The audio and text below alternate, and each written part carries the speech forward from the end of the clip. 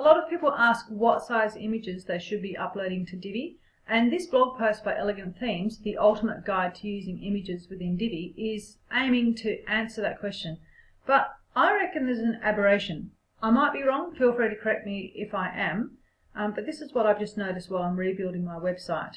So if you're using the blog module in a grid layout, this post recommends that you use an image that's 795 wide, and because you're using this 16:9 ratio, it should therefore be 795 by 448, although further down the page it also says down here 795 times 447.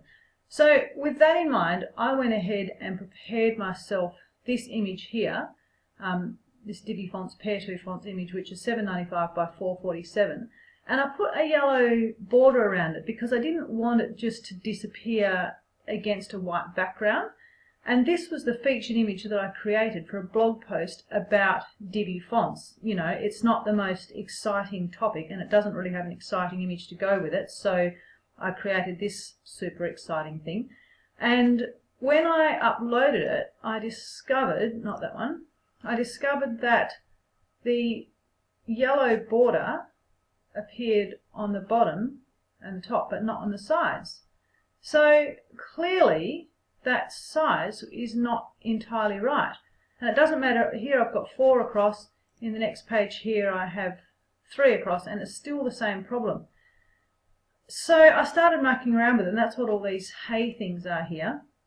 And I tried a few different sizes. One was the hay 447, and what I've actually done is, you know, you can see that I've put a tiny purple border around the outside, then red, yellow, blue, green, specifically so that I could see where it was being cut off on each one. So this is one that's 447 by 795, which is the recommended ratios.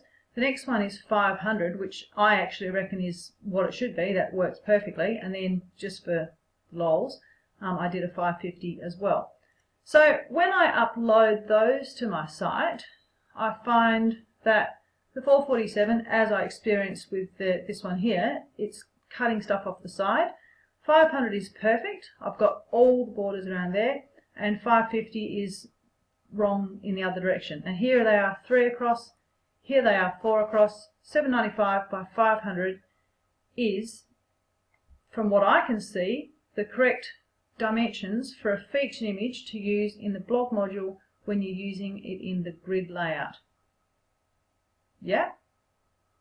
I mean, am I doing something wrong here? It looks to me like that's working perfectly.